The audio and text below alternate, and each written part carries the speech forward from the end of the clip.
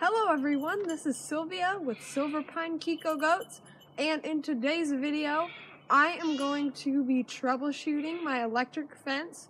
This is a Premier One electric goat fence netting that I have already set up, and today I will be connecting the energizer and the ground rod system and getting it all ready to go for the goats.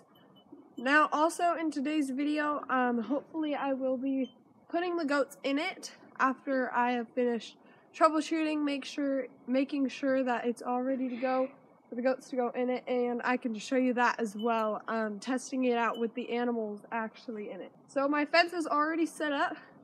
All I have to do is connect all my wires, get everything connected to the energizer and to the fence, and get my ground rod system going. So I think I found some good supplies to go with my fence that should work out well. So in today's video I'm going to try that out, and I'll show you guys how it goes and see how well this fence works for my herd. Well, the electric fence is all set up. We made sure that nothing is really touching the bottom. So we're just about ready to get it hooked up to the charger and put in the grounding rod. Brianna has the grounding rod. This is my sister Brianna, for those of you who don't know. Yep, she's got her sledgehammer, and we've got our grounding rod. Also, the cats are coming to see what we're doing here. They're going to be gone pretty quick once we start hammering. Yep, I don't think the cats are going to like the sound of the hammering. Grounding rod, it's just a piece of rebar that we're going to use.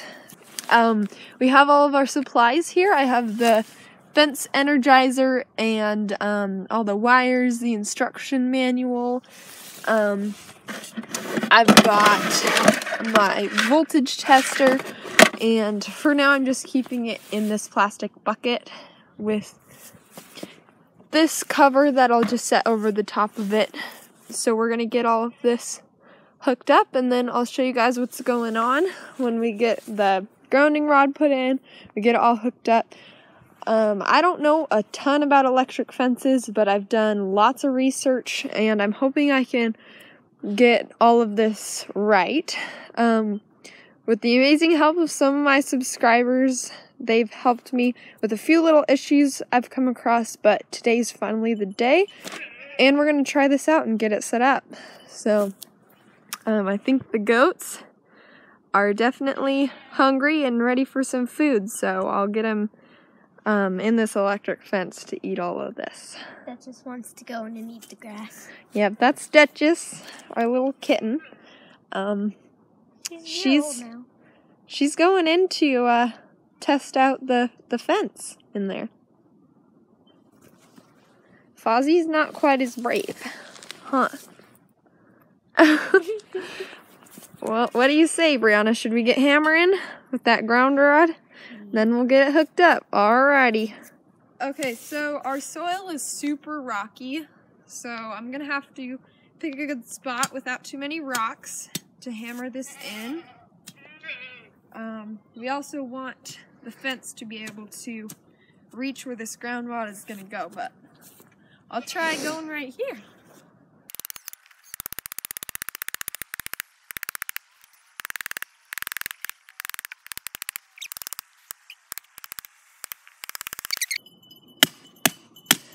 Brianna's doing good. We're just kind of taking turns to get this ground rod in the ground. We're almost there, getting super close. Brianna's good to come out here and help me with this, because work is always a lot more fun with two, huh, Brianna? Yep. This really makes your so, hands sore. Yep, just a couple more inches. We're getting close. So, this was like a 6-foot piece of rebar. I did a little bit of research to see, what length, how long the ground rod had to be. I'm not exactly sure, how this is all going to work out, but I researched a bunch of info and I'm giving it my best shot. So, we never know till we try. We're just going to give it a shot. Yep. And, yeah, it's looking good. We got this big 6-foot piece almost all the way in the ground. There's only a tiny bit sticking up, so. The farther you go down, the harder it is to hammer it. Yeah, for sure. So, you think this is good, Brianna? You think this will do the job? I don't know how deep it has to go down. So. Yeah, me neither, really.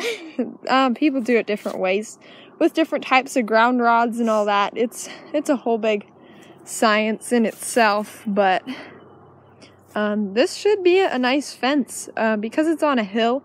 It's super ski-wampus in the way that it's facing, and it's hard to get it all straightened out and make sure the bottom isn't touching the ground to ground out. So it definitely does have character to it. So we'll just have to see how it works. So this looks pretty good. I think we have about maybe a little less than a foot sticking up. We're gonna try it. If we need to put it in more a little bit, then we'll do that. But we're gonna try it like this, and we'll start getting everything hooked up with the Energizer and get that hooked to the battery.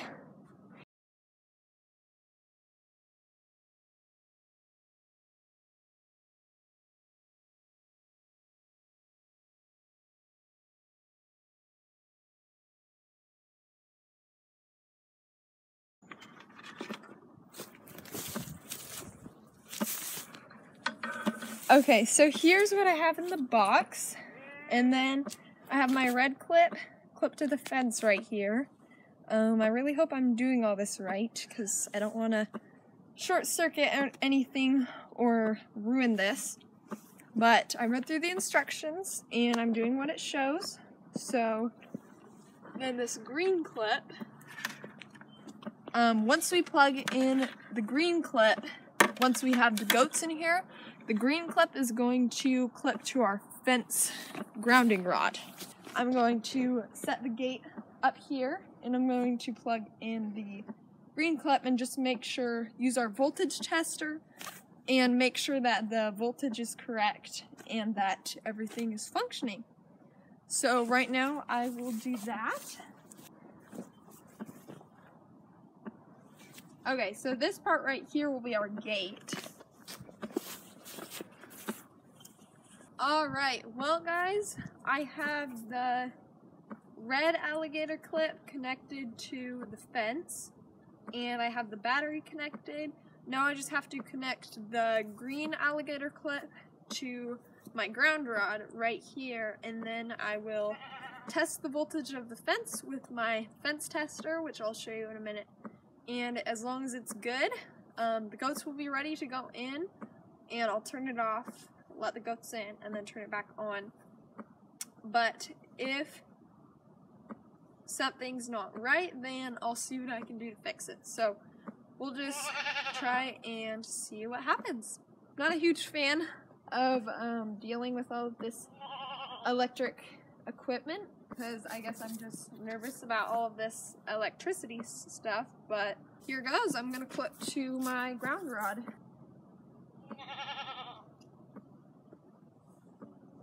Alright, so I think I'm supposed to hear a little crackle on the fence to know that it's going, and I don't hear that, so not sure if it is on or not. I'm going to test it with the fence tester, and we'll see if it's working. So I'm going to push this metal probe into the ground first of all. Alright, it's in the ground. Okay, I see the lights coming on.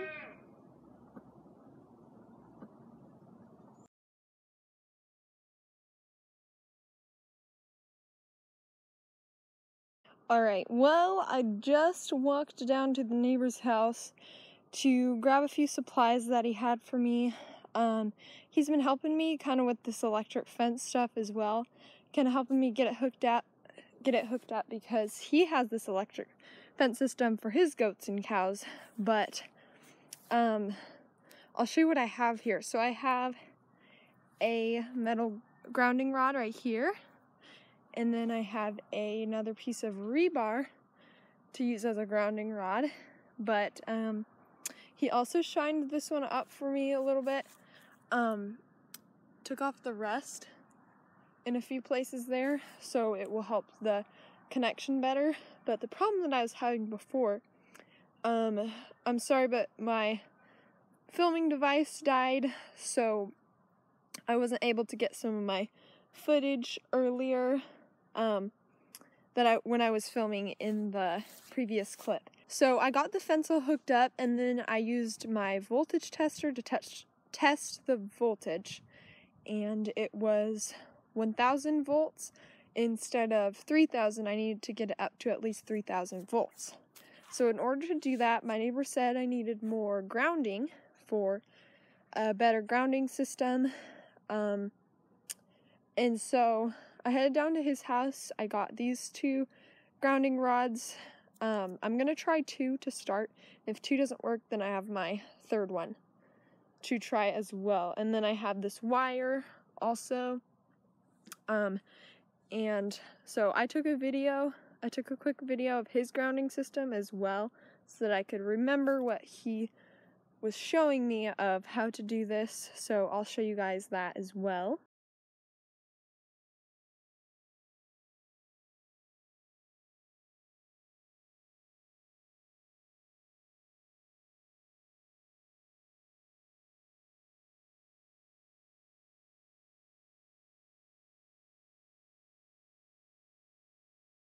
But as you can see, I have a little more work ahead of me until this fence is complete and I can put the goats in. I need some of those clips that I showed, those grounding rod clips, so that way I can clip the wire to the grounding rods and connect all of them to make a complete system. I was hoping that I just had to use 1 grounding rod, and I heard that that might work because it's a lot easier when you're doing a portable fence that's going to be moved all around.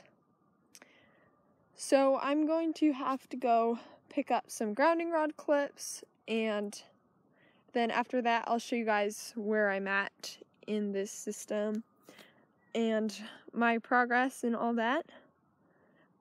So I'll keep you guys updated here in this video and show you what's going on. Alright, so what I'll be doing now that I put in 2 more ground rods. So last time when I tested the fence, it didn't have enough voltage with only this 1 ground rod. So I'm going to try 2 ground rods and see if 2 will work. If 2 doesn't work, then I'll plug it into the 3rd one. So what I'm going to be doing right now is hook this wire onto each of the ground rods. And I'll be doing that with these ground rod clamps. I'll show you up close so you can see it. So these clamps are going to go onto the ground rods and clamp the wire in place so it doesn't move. And then my wire is going to connect to the energizer that I have in the bucket right there. But I'm going to try a few different things with that too. I'm going to try it with the wire connected to the ground rods and the energizer, and I'm going to try connecting just the wire to these 2 ground rods and then using the alligator clip to connect to this. So I'm going to show you guys a couple different things here, troubleshoot with a couple different ideas with the ground rod system, and see if I can get this fence up to enough voltage to where the goats can go in there and get shocked enough to not get tangled up in the fence or want to escape.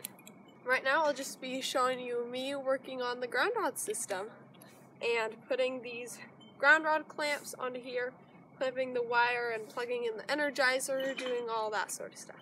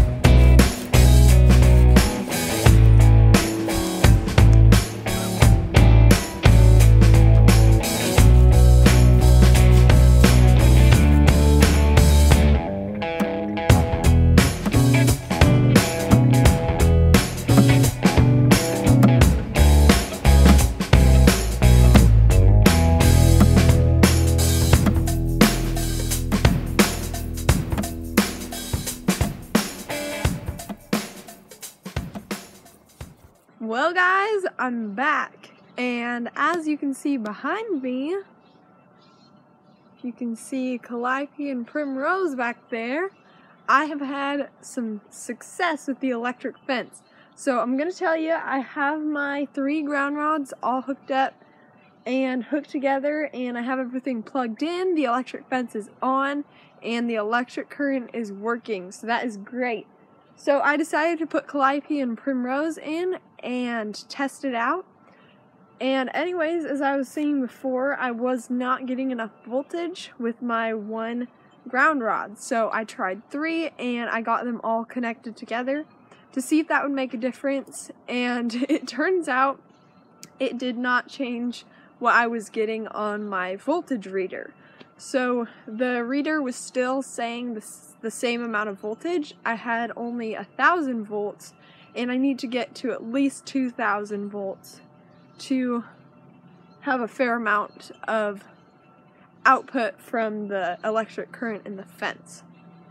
So with that being said, I put together the 3 ground rods to see if that would make a difference, and it did not change it. My neighbor came and he checked out my fence and he said everything looks good, so I got it all right. Sorry, my video turned off there for a second, but I'm back on.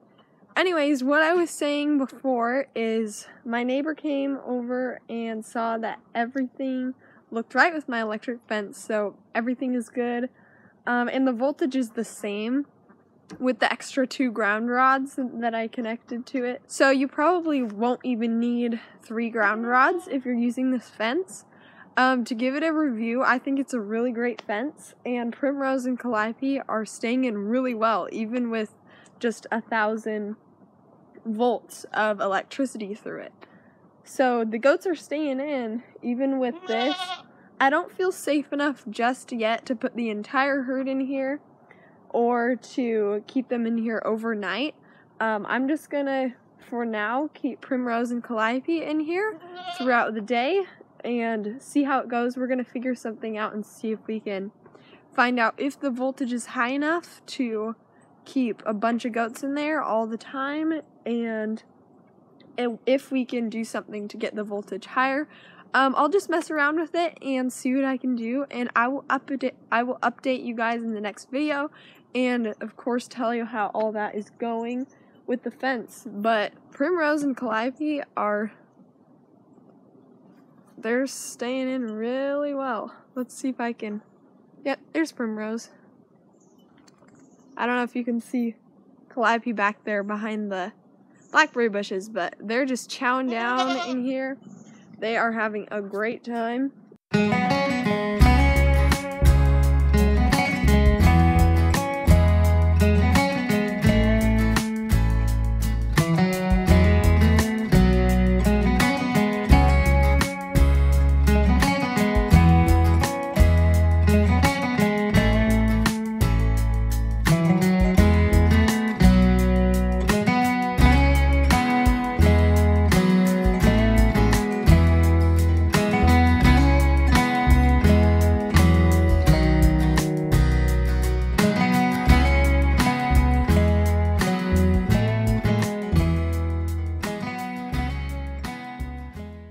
And I'm really excited to have them in this new electric fence. I think it's going to be really good for them, and then we can browse them around the property. But yeah, I think this is a great fence, and I'm excited to keep trying it out. Can't wait to keep my whole herd in here. And anyways, thank you guys so much for watching, and please don't forget to give this video a thumbs up if you liked it, and appreciate you guys watching today. Please don't forget to go down and hit that subscribe button, and I really appreciate having all my subscribers following along my channel. So I'll see you on the next video.